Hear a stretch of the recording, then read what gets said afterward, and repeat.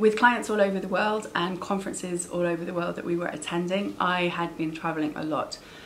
So wrapped up in building the business and supporting the clients, and also spreading the word about credibility and visibility. And I reached a point a couple of years ago where I'm doing the dream job, I'm working on sustainability, but I'm also traveling too much, and I started to really question whether or not I was having an impact. And it really hit me feeling that actually I wasn't having the impact that I wanted to have. And I was traveling all the time, I couldn't catch up with myself. I just moved, into the countryside, I had a great relationship, and I really felt I needed to spend some time just at home, not traveling. So I decided to take a sabbatical from the business that I set up and run.